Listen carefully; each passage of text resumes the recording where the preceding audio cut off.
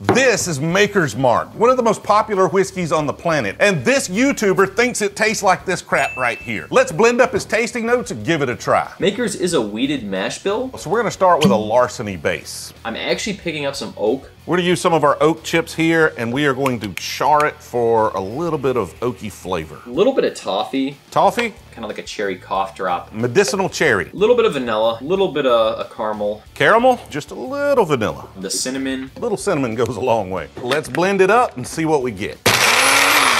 We're gonna compare this to just good old-fashioned Maker's Mark. So it looks like mud. Like none of those flavors by themselves are bad. You blend them all together and you just get this foul nastiness. It tastes better than it smells. It's like a really, really bad mixed drink. Now, Maker's Mark.